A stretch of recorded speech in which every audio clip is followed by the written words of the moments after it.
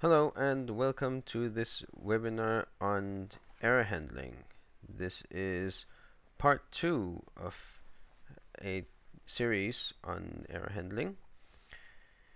In part 1 we went over these things that you see here. We went over colon trap and colon for setting up traps in tradfence and defense, error numbers and error messages. You can see the previous webinar on dialog.tv. If you're participating live today, there should be a chat functionality. We are currently having some technical problems with that. I'll let you know if it is in order later, and you could then refresh your page and participate in chat. So an overview of what we're going to look at today. There is a quad trap that I'll go over today, and even though it's really called trap event, we're going to call it trap error because we're not dealing with general events, just errors. General events will be in a future webinar. And then there is quad DMX, which is a container for a lot of information about the latest error that happened. Before we go into the details, let's look at why what we learned in the previous webinar might not be sufficient for some advanced cases. So here is an example. Let's say you are working on some code and it hits an error. Then if you check what the current stack indicator is, you will see that the function that had the error is suspended on the stack. If you run the function again to see if your fix to the code indeed solved the problem, and you hit another error, then that gives you an additional suspension on the stack. Now, some people don't like this mode of working. Of course, if you can fix the problem while your function is suspended and then continue, that's fine. But some like to just go back to a clean slate and then run everything from the beginning. And we're going to look at how you can establish such a setup so you can work like that. Another thing we're going to look at today is if you have a large application, let's say it calls some utility function inside a global trap that it has said, and that utility function accesses some data. Now there is a fault in the data which causes an error in the subfunction. Execution is then transferred back to the trap in the main function, and it hands off to an error reporting tool that, say, sends an email to you as the developer or stores some debugging information somewhere. That reporting tool has access to the last expression that was executed that caused the error. But because we have moved away from the scope in which the error happened, then the actual cause of the error, which was the faulty data, is invisible to the error reporting tool. We have left the subfunction and we are now operating from within the main function, or even calling something from the main function. And in order to deal with that, we have quad trap. Quad trap is a variable. You can set it to a definition for an error handler or for multiple handlers.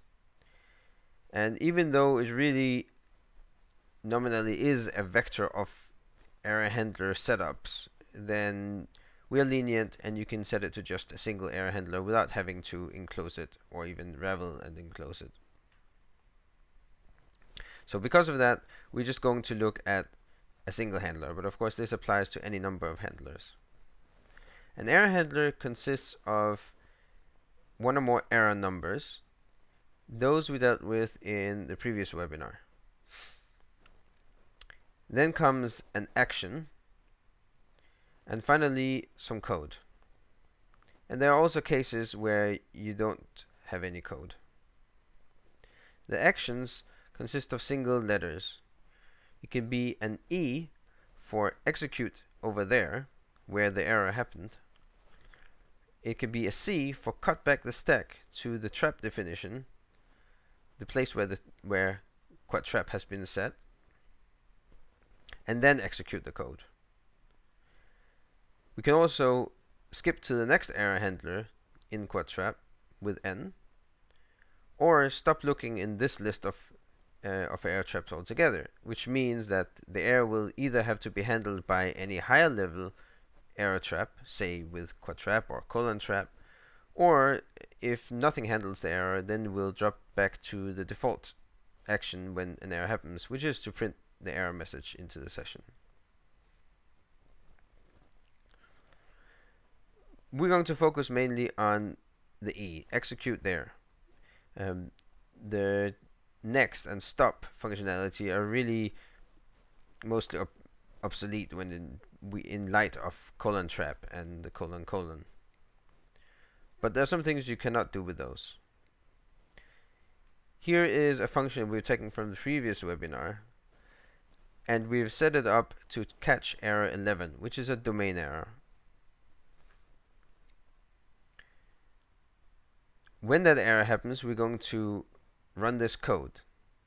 Notice this is a character vector that has two statements inside, so it's equivalent to these two lines of code.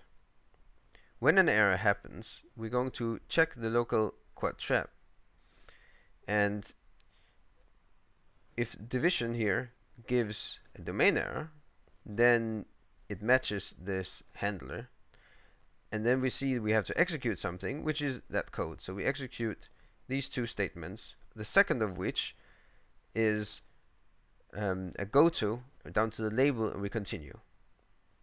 Notice that in the code that we executed as part of the trap, we are assigning to z, which is the result variable of foo, and because it appears in the header, then it's local here. So even though there's an execution here going on that's kind of outside of this function, we're still dealing with a localized name here, so there's no leaking out this assignment to outside the function.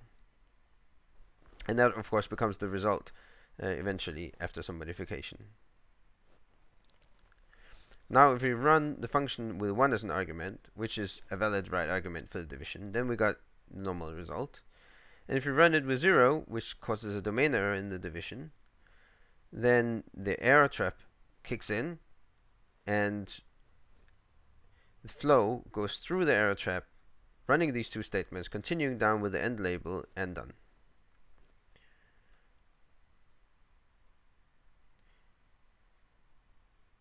You can also use this straight in the session to modify the behavior when an error happens. Here we're setting a handler for a length error. We're going to execute the statement, which is just quote silly quote, but we have to double all the quotes because they appear inside a character vector. Now if we cause a domain error to happen, normal action is taken. But if we cause a length error, then we get the message back.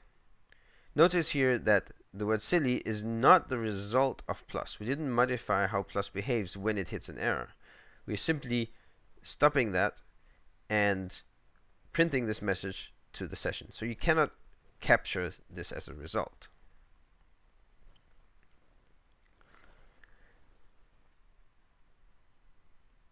When you've set the quad trap to this handler, then the value of quad trap is immediately normalized. So it might come as a surprise that if you look at the shape of quad trap after setting it, it has only one element, even though we gave it 3. Now there's this really useful tool called RevObj, but it's a little bit hard to find it. In fact, it's so useful that in version 18.1 that's due this summer, we're adding a user command to allow you easy access to it. Now if we run this on quad trap, we can see that the value of quad trap has been normalized. It became a vector of a single handler, and the list of error numbers that this handler is valid for has been normalized. We only really gave it a scalar, but it was normalized to a one-element vector.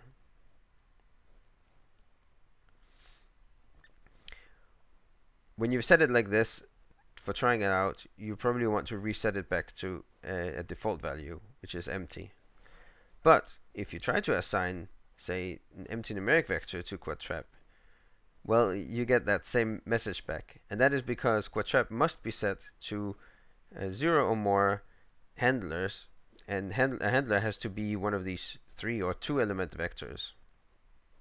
So because it doesn't have the right length, then we got a length error, which was handled by the trap. Instead, what you can do is take the current value of trap, which has been normalized, and reshape it to a length 0. Now, if we try to look at what its value is, we can see that we still have a normalized vector of handlers, and the prototypical element was derived from the single element we had there before. So the number 5 was replaced with a 0, and the E was replaced with a space, and the expression was replaced with a bunch of spaces. But it doesn't matter, it's an empty vector of potential handlers, has the right format. A shorter way to write this is to do an in-place change of quadtrap, to change it to length 0.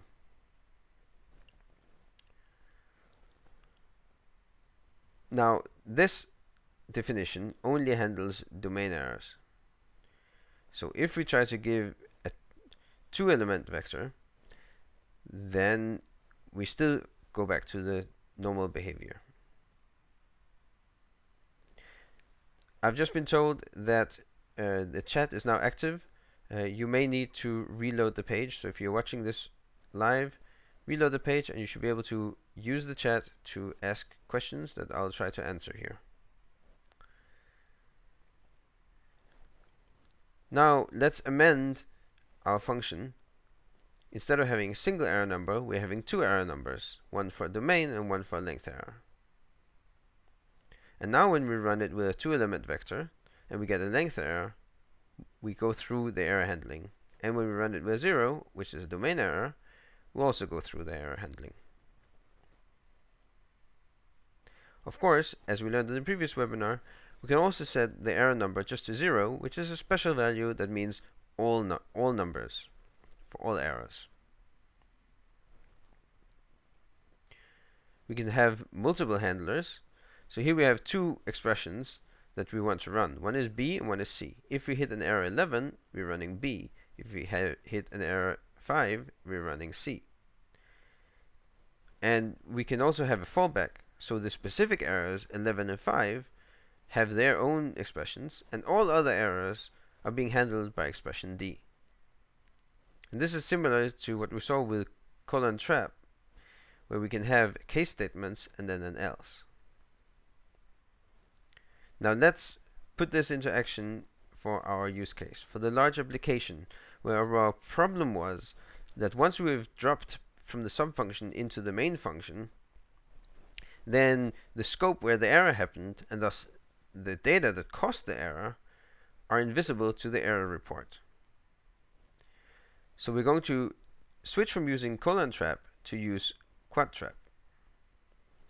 And the expression we want to run is a call to that reporting function with an argument consisting of a vector of pairs of names. So quadnl -2 gives us all the variables that are currently visible.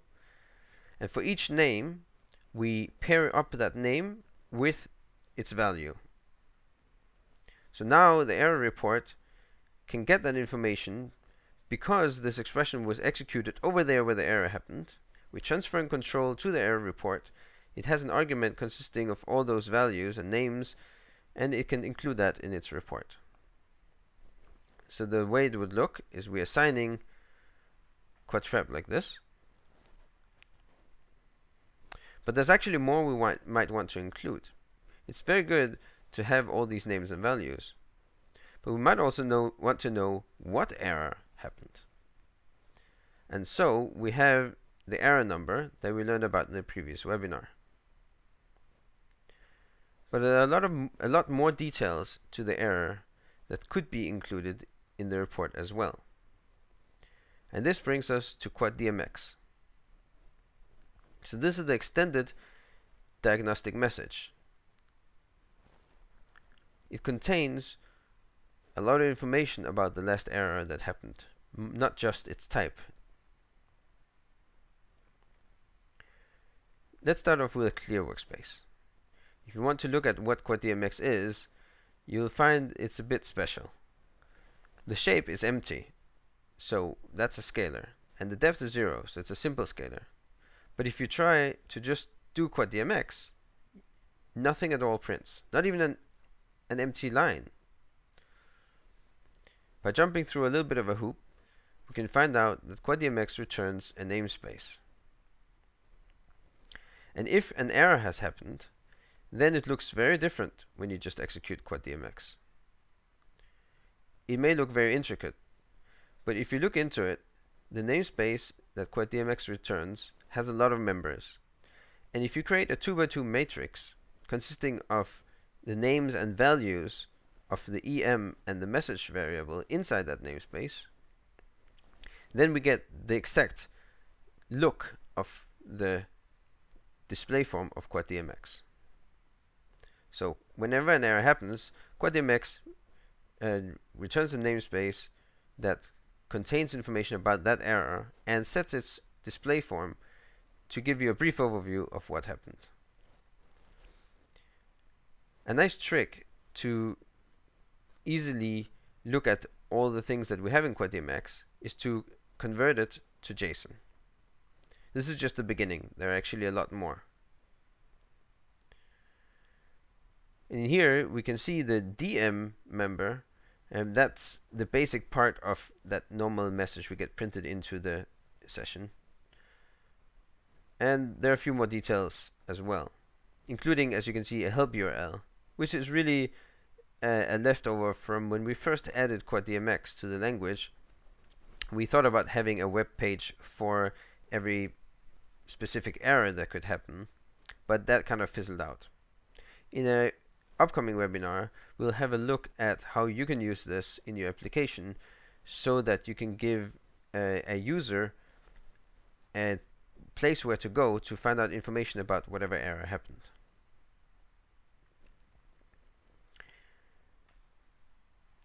Now we can use this to piece together a custom error message.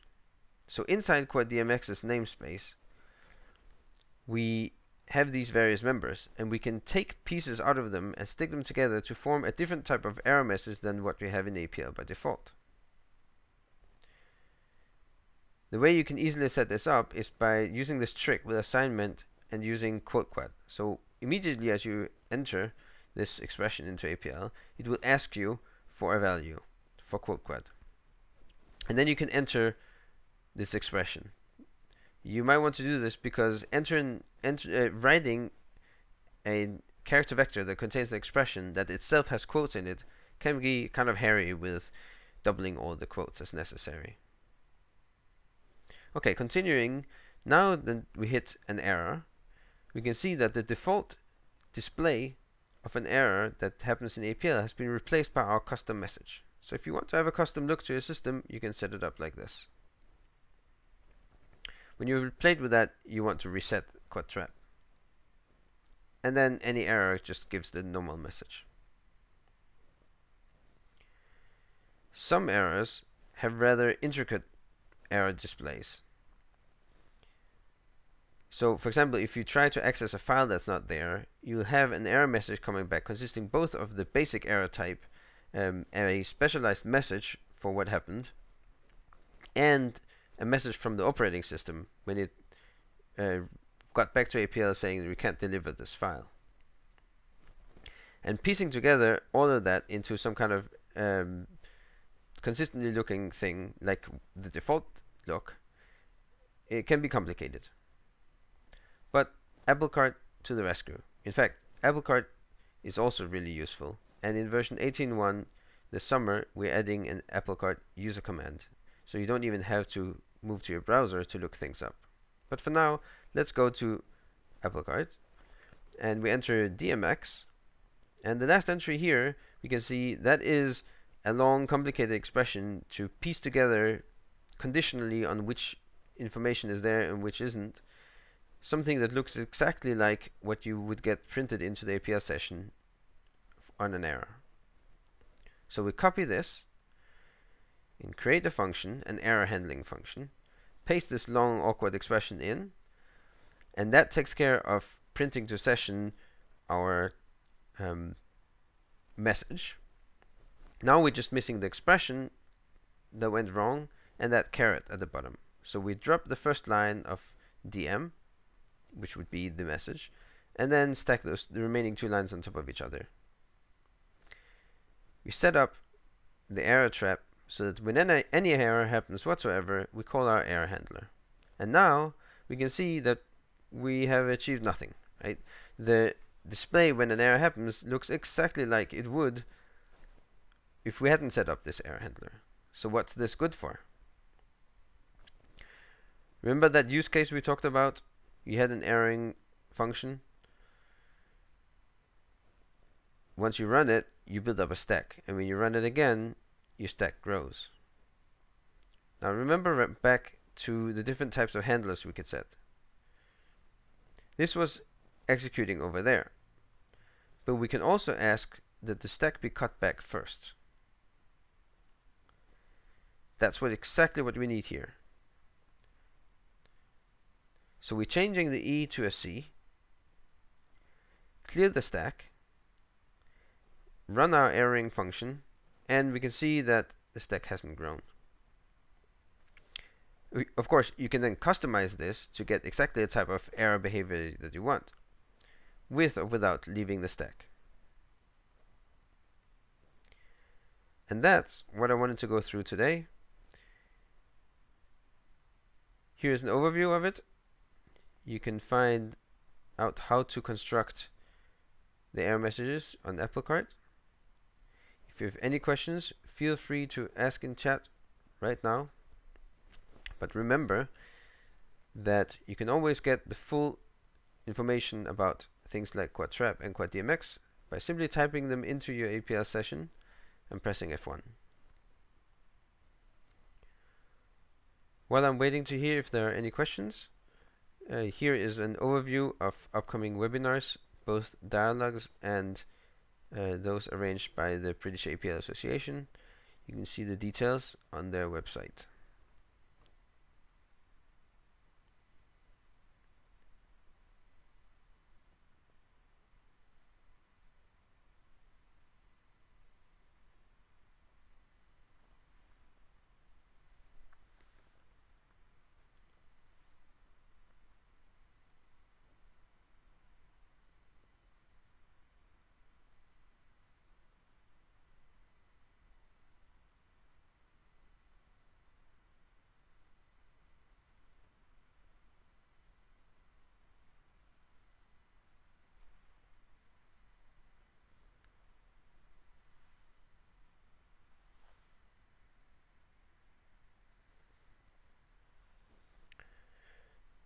Right.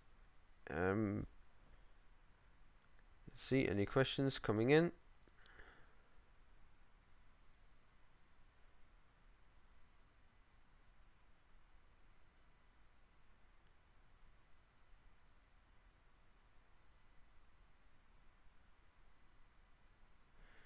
So Devin is asking if you are creating your own DMX value, then there are many things that you can't assign, and whether this can be changed.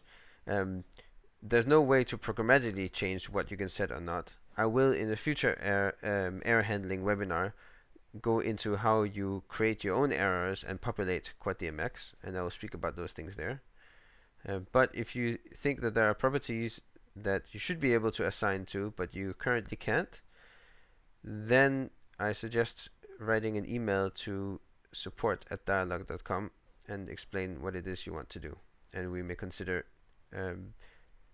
allowing more things to be set.